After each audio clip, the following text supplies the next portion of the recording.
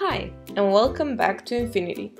In this video, we're going to talk about folders and subfolders as the most important elements behind Infinity's powerful structure.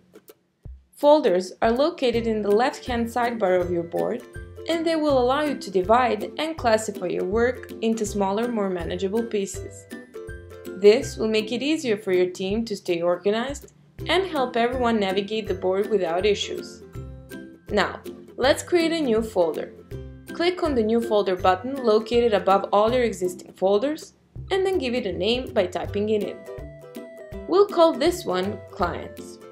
Next, pick the view for your new folder. Once you're done, you'll be able to start creating your first item. For more information on creating items in Infinity, check out our other video tutorials. Now, back to our folders. If needed, you can further divide your folders into subfolders. So, let's say we want to subdivide our Tasks folder into smaller sections. All we need to do is hover over this particular folder until the plus sign appears in the right corner. Click on the plus sign to create a subfolder and then give it a name. Let's put Monday Tasks here and press Enter. To create more subfolders, just follow the same process. Once you're done, you'll be able to sort your items in folders by drag and dropping them from the main folder into the corresponding subfolder. We can also reorder the folders by using the drag and drop function or hide the folders by clicking the Collapse button. If you want to see more options for your folder, hover over it until three dots appear in the right corner next to the plus sign. Click on the three dots.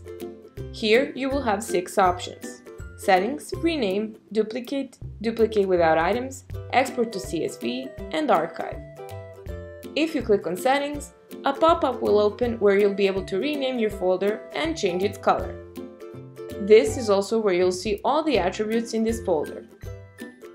By clicking on Rename, you'll be able to quickly change the name of the folder without leaving the current screen.